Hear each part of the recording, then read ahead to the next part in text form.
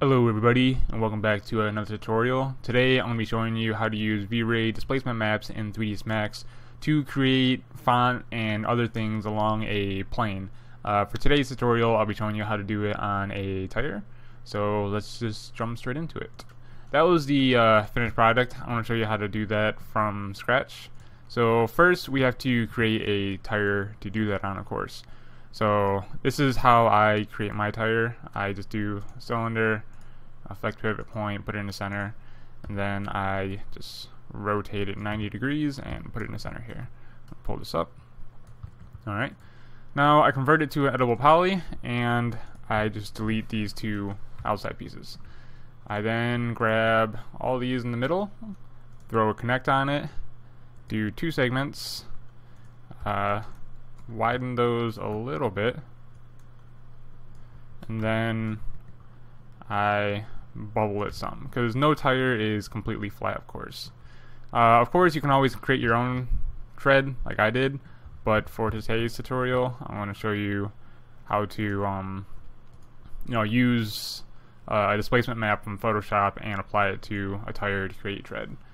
So now we got our outside tire. I'm going to grab this. I want to create my wheel wall.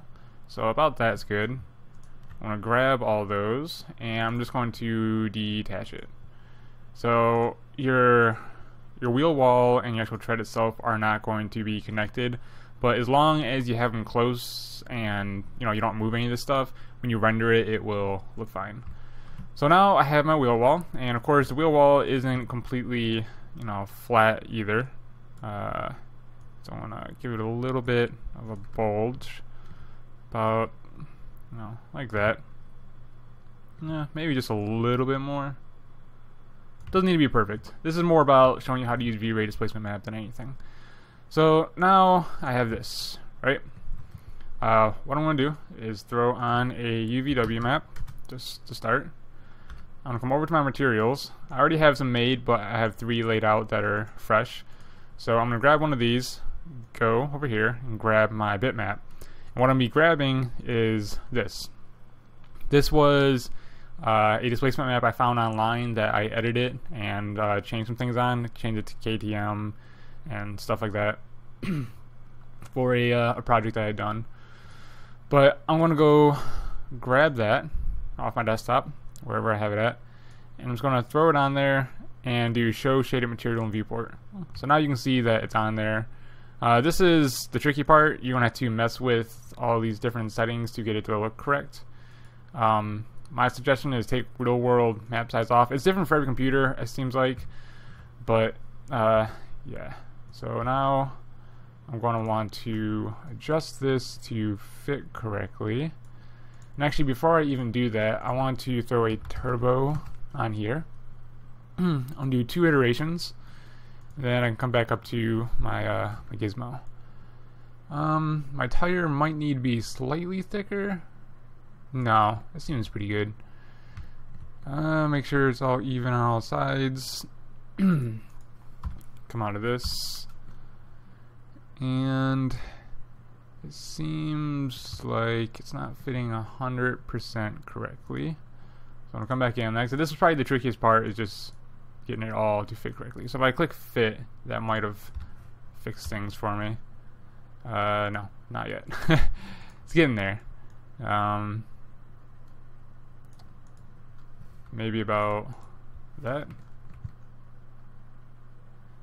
That's pretty close. We're gonna go with that. So this isn't the displacement part yet. So now that I have it lined up on my wheel wall, you can come in here and go to Vray Displacement mod. It's gonna be all the way at the bottom, right there. I throw that on there, and there's 2 things that are important. There's your amount. This is how far out the displacement is gonna come, and then there is edge length. The lower the number, the better the quality. Anything below 1 is going to get really intensive to render, and if you go like above 2, you go to like 3, 4, 5, it's going to have not as good of quality. And I'll show you that as we go on. So now your texture map, this is, you got to take this image right here and you have to put it onto there. So we come over to our material You can see I have it in my diffuse. You can just drag it right over onto the texture map. You can do it in an instance, that's fine. So now I can edit all of this right in here.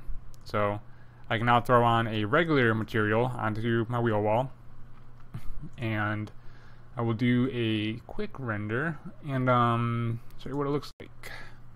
And actually, before I do that, let me hide this one back here, so that way it's not taking up render speed. Alright. Sorry for all the coughing. Give that a sec. And you can see we have our wheel wall along right here. Yep, and that is for the most part how you create a displacement map on your plane or whatever. You can do it on a flat plane. You can create any kind of map you want and throw it on there. So now that that's on there, let me show you some of the settings. So let's say I took the amount and I turned it up to 1. Well, before we do that, let's put this back at 0.1. And let's say we put this at like 5. You're going to see the quality of it. Like, it's going to render much faster, but the quality of it is going to dip. And actually, it's not terrible, but you can see some of like the little edges. It's actually not too bad this time. Kind of surprises me. So actually, if I crank this up even further, like let's say, let's put it at like 20 and see how that looks. Huh. I guess it's only when you have like when it's sticking out more. When you have it sticking out, you can really notice it. Like I'll show you a good example of that. Yeah. So it gets kind of nasty when it sticks out more. It gets really, really bad. So now if I was to bring this back down to like 2, you'll be able to notice, a huge difference, I'm assuming.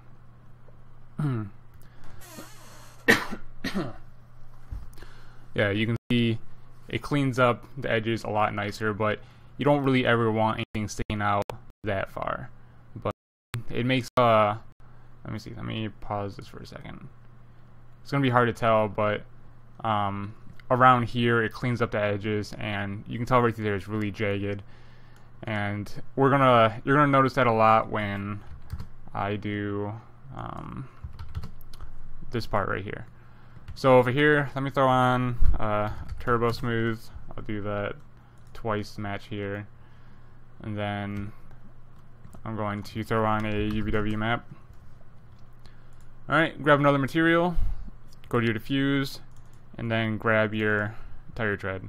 You can throw that right on there and have it shown. So here comes the tricky part again. You gotta make sure it all fits on here correctly. As you can see, it's not correct right now. If I turn it, I can't use a plane though. Plane is not going to work for this. I have to use cylinder. So turn it, get it fitting on there, and then you have to adjust it to fit your liking. I'll make it just slightly bigger, probably about that.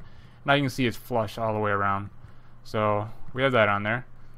And now that we have that adjusted, we can go throw on another Vray Displacement map, take our image here, and throw it on the texture channel. And we can just put this back on. So if we render this now, tires obviously have more thickness to them than the side of the wall. The side of the wall is very flat. So we're going to bump this up maybe to about 1, and we'll keep that at 1 momentarily. Zoom out of this. Sorry, it's taking a few to render. Come the end of the month, I'm going to be getting the AMD RX 480. I'm probably going to get 2 of those, so that way all my rendering will be a lot faster. Right now I currently have a 7970. Okay, but you can see you have your tire tread sticking out, and this is if you're creating something that you're not going to be looking at this really close, so you get up really close. Let me cancel this. If you get up really close to it, any day now, you can see there's all of these. And this is where decreasing your edge length, if I brought this down to like 0.2, it would fix a lot of that, but it's going to be really intensive. So this is more good if you're like far away, because if you're far away, you're not really going to notice it so much. But if you're doing like close-ups, you're going to see that. So let me show you. Now you'll really be able to see with the edge length. If I put that at 5, this is all going to become much worse. Alright, let's just do a little render. Sorry, it takes a few, you know, it happens. Alright, you can tell it's gotten much more jaggedy. You can see all the way through here. It's not as smooth, not as sharp as you would like it to be. Alright, so yeah, that is how you use V-Ray displacement maps to create textures on the side of your wheels. And it's really great because then you don't have to model all this. But I do suggest that you actually model your own tire. If you're going to be doing close-ups, obviously have your own tire that you modeled and don't use the displacement. But if you're going to be like this far away and you're not going to see up close, that's completely fine. Use the displacement. It's a great alternative. And then just, you know, throw your rim in there, whatever, and you're good to go. So I hope this was helpful. If you guys have any other questions, any other tutorials that you want me to do, just let me know and I'll be happy to make them. I do start a new job where I'll be working 50 hours a week, so it'll be a little bit harder for me, but I will do my best to get out some more tutorials for you. Hope you enjoyed, and I will see you